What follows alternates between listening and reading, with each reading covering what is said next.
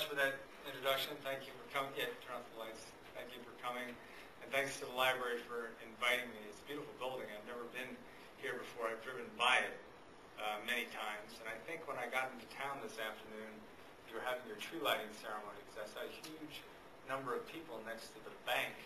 And I didn't see a light. I didn't see a tree lit, but I went in to eat dinner, and after I came out, the tree was lit and all the people had gone. So I imagine that's what it was tonight. But I remember very clearly the moment at which the idea for this book came to me. It was back in the spring of 2007, and I was reading a book that was published in 1921 by James Truslow Adams called The Founding of New England.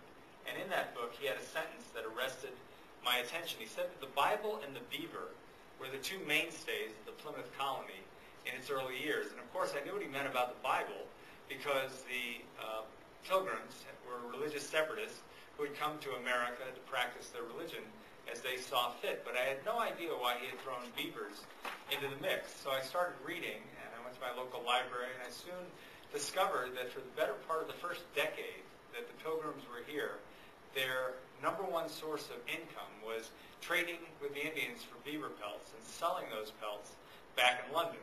And that got me thinking, what else don't I know about the fur trade? And it turned out the answer was quite a lot. Luckily for me, after reading a number of books and deciding to write this book, I realized that the fur trade is an absolutely fascinating history, but more important for me, it was one that would enable me to tell a tale of how America transformed itself from a small number of colonies hugging the eastern seaboard into a mighty transcontinental nation. And what I'm going to do tonight is give you a whirlwind tour through fur fortune and empire. People have worn furs since prehistoric times to protect them from the elements. During the medieval era, people wore fur, commoners and noblemen alike wore furs for protection from the elements, but increasingly for fashion's sake, as these French noblemen show. And then towards the end of the 1500s, the problem arose in Europe. The insatiable demand for furs had stripped the continent of a viable population of fur-bearing animals. But fortunately for the European furriers and the people who wore furs, just at that moment, another source of furs became apparent across the Atlantic in the New World. The first to experience the fur wealth of the New World were the fishermen and explorers who traded with the Indians. By the late 1500s, the French had established the first permanent fur trading outposts in what is now modern-day Canada. And then in 1609, Henry Hudson, in the employ of the Dutch, and shown here in this boat wearing the red feather hat, sailed up the river that would one day bear his name. And there he found plenty of Indians with pelts to trade. And when that information got back to Europe, this is another picture of Henry Hudson, when it got back to Europe, and in particular back to the Dutch merchants who had hired Mr. Hudson, they got very excited. And they immediately sent a number of ships over to establish the colony of New Netherland, the heart of which was New Amsterdam, or what we call Manhattan in New York City. And of all the furs that the Dutch wanted, the one that they coveted the most was that of the beaver. And the reason is underneath these outer brown, stiff guard hairs, there lies a very soft and woolly underfur, or undercoat, that is exceptionally good material for making soft, dense, pliable, and waterproof felt that can be transformed into fashionable beaver hats. And I realize this is not a very fashionable example of a beaver hat, but it is one nonetheless. And take my word for it, from the late 1500s up to the mid-1800s, tens of millions of people, not just men, but also women, wore beaver hats of all different styles and prices. Now, during the 1620s, the 30s, and the 40s, the Dutch traded with the Iroquois, the Mohawk, and other Indian nations up and down the coast. But they weren't the only ones here who were interested in furs. As I mentioned, the Pilgrims of Plymouth Colony were actively trading for furs, as were the Puritans of Massachusetts Bay, who had established themselves in the shores of Boston Harbor in 1629. And also the French to the north in Canada. This is a painting of French voyageurs resting on one of their treks into the wilderness. And yet another group was here, the Swedes, who had established a colony along the Delaware River in 1638, the sole purpose of which was to trade with the Indians for furs and send them back to Europe.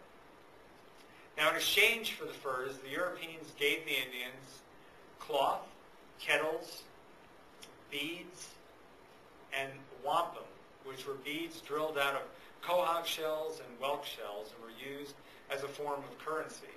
The Europeans also actively traded in guns and alcohol, the latter of which had a particularly pernicious impact on Indian culture throughout the entire history of the fur trade. Now, with the colonists of 4 different empires, all in America, all looking for furs, it was only a matter of time before they came to blows. And the first to strike was Peter Stuyvesant, the governor of New Netherland, also known as Pegleg, Old Pegleg, because a cannonball had ripped off one of his legs below the knee and had been replaced by a wooden peg leg a la Ahab. And the immediate target of Peter Stuyvesant's ire were the Swedes along the Delaware River, who were headed by this gentleman, Governor Johann Prince, who was a giant of a man. He weighed over 400 pounds, and the local Indians called him Big Belly. And the reason Stuyvesant was upset with the Swedes is because even though they were only a small colony of 200 individuals, they were taking many of the furs that the Dutch thought should be going to them. So Stuyvesant bided his time, but in 1655 his patience ran out, and he sent a mini armada of ships down to the Delaware and routed the Swedes without firing a shot. Now Stuyvesant would have liked to have done the same to the New Englanders to the north as he had done to the Swedes to the south. The problem was New England wasn't a small colony. It was a large group of colonies whose population dwarfed that of the Dutch by more than 10 to 1.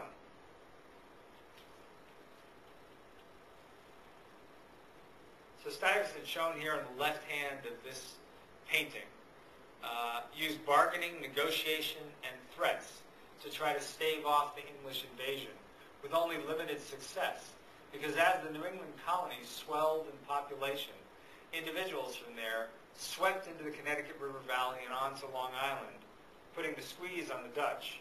And the end game came in 1664, when English King Charles II sent over a couple of warships, and without firing a shot, took over New Netherland and transformed it into the colony of New York.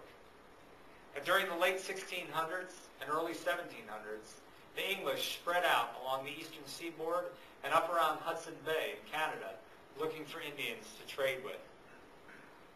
But everywhere they went, they ran into the French. And this map from 1720, a French map, shows the nub of the problem. The green area along the coast and up around Hudson Bay in Canada were the lands that were claimed by the English. The French claimed everything that was yellow and pink. And where the frontiers met, that's where most of the problems ensued. And the boiling point was reached in 1754, when disputes over the Ohio River Valley and the valuable fur trade therein sparked the French and Indian War, also called the 7 Years' War, and the one in which a young George Washington got his military start. This cartoon, which was done in 1754 by Benjamin Franklin, the first political cartoon ever produced in America, was used to try to get the colonies to band together and fight against the French and Indians. And it worked very well, and of course the colonists with their British compatriots beat the French and the Indians, and now the big question was, what would they do with the lands they had conquered? The Americans actually thought the fur trade was going to expand rather rapidly now that they had all the French territory. But up through the early 1770s, the American fur trade expanded hardly at all, in large part because the British wanted to give the upper hand to the British fur traders operating out of Quebec and Montreal. And they also wanted to protect the Indians beyond the Appalachians from the land-hungry English who wanted to swarm over the Appalachians and not only take over the fur trade, but also displace the Indians from their land. Now, this led to a lot of resentment on the part of the Americans. After all, they had shed their blood along with the British during the French and Indian War, and they felt that they also deserved to have a share of the spoils. And that resentment contributed to the outbreak of the American Revolution. And you probably know this engraving. It was done by Paul Revere. It was called the Bloody Massacre at the time, but we now call it the Boston Massacre. Now, after the war, many Americans, such as Benjamin Franklin, who's shown here in his favorite marten fur cap, thought that once again the American fur trade would expand, but they were stymied, in large part because the British failed to evacuate the key fur trading and military outposts in the Ohio River Valley and around the Great Lakes. But there was one place in America where the American fur trade was thriving during the late 1700s, and it was along the Pacific Northwest coast, where sea otters swam in the blue-green waters of the Pacific Ocean. In 1778, British captain James Cook, in search of the fabled Northwest Passage to the Orient, ended up on the Pacific Northwest coast on Vancouver Island. And his men, who had been at sea for 2 years, their clothes in tatters, quickly engaged in trading sessions with local Indians, giving them nails, hatchets, pieces of glass, beads, in exchange for plush sea otter pelts from which they could fashion new clothes. The men had no idea how valuable these sea otter pelts were, but when they arrived in Canton, China, they discovered that the mandarins there would pay as much as $120 for particularly prime pelts. And keep in mind, this is a time at which the average American laborer could expect to earn $1 to $2 a day. So these exorbitant sums caused a near mutiny on the ships. The men wanted to go back to the Pacific Northwest and continue trading, but cooler heads prevailed, and they headed back to London. And on board one of the ships was an American named John Ledyard. And when he arrived back in America in 1782, he wrote a book about his experiences with Captain Cook. It was the first book ever copyrighted in the United States. And in it, he talked about the riches that would be had by those who would go and engage in the Pacific Northwest fur trade and then go on to China and sell those pelts. And this got the interest of many